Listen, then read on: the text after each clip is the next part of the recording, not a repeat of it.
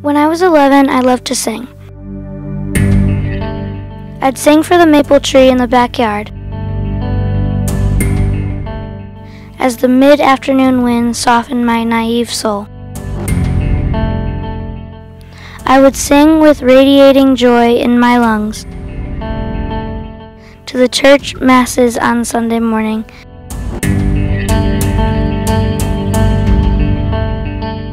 When I was 11, I looked so cute. Relatives would come over and pinch my cheeks.